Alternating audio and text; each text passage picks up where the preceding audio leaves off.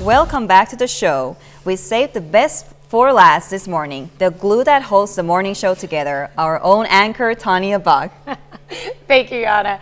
Well, Chris is busy with his forecast over there this morning, so I asked you to join us.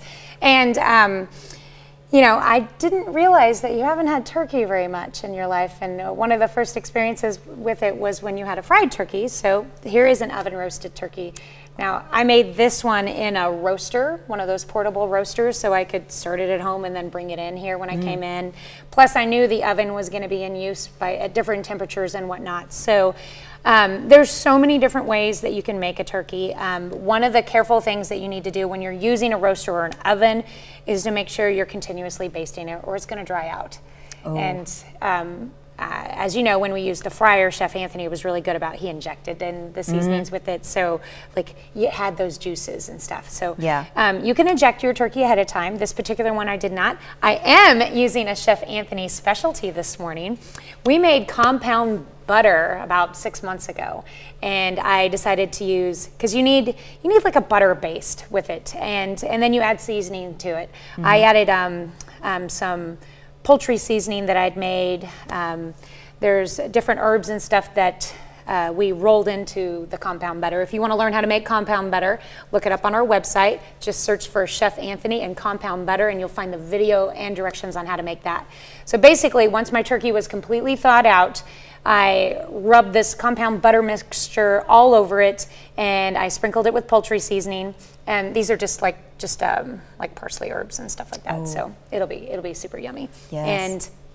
And then you put it in your roaster, and first I covered it with foil. I put foil over it just to kind of keep the juices within, whatnot, and cooked it on for 350 for an hour and a half. Then I took the foil off, and then I started basting it. I'd saved half of my butter-based mixture, and I put some more of that on there, and I took some of the juices from the bottom of the pan and then put those on top too. So I kept doing that until like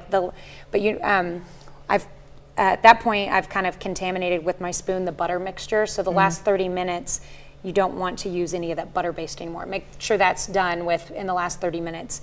And then, but you can continue to baste with the stuff from the bottom of the pan. That's been cooked through. Yeah. So kept juices on it the entire time. You want to make sure it gets up to 180 degrees. That's very important.